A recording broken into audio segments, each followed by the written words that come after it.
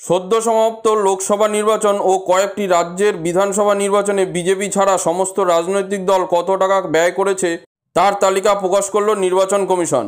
নির্বাচন কমিশনের প্রকাশিত সর্বশেষ পরিসংখ্যান অনুযায়ী লোকসভা ও কয়েকটি রাজ্যের বিধানসভা নির্বাচনে নির্বাচনী প্রচার বাবদ 820 কোটি টাকা খরচ করেছে কংগ্রেস।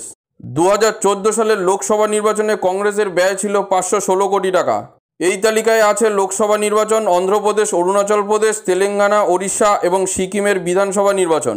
2014 সালের নির্বাচনে নির্বাচনী প্রচারে বিজেপি খরচ করেছে 714 কোটি টাকা। কিন্তু এবারের নির্বাচনে বিজেপি ব্যয়ের পরিসংখ্যান এখনও প্রকাশ করা হয়নি। জানা গেছে বিজেপি এখনও তাদের নির্বাচনী হিসেব নির্বাচন কমিশনের কাছে জমা দেয়নি। প্রধান দুটি জাতীয় দল ছাড়াও অন্যান্য আঞ্চলিক দলগুলির নির্বাচনী প্রচারে ব্যয়ের পরিসংখ্যান প্রকাশ করেছে নির্বাচন কমিশন।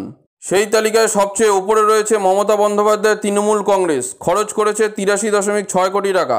শরদ পাওয়ারের ন্যাশনালিস্ট কংগ্রেস পার্টি খরচ করেছে 72.3 কোটি টাকা। 55.4 কোটি টাকা খরচ করেছে মায়াবতীর বহুজন সমাজবাদী পার্টি।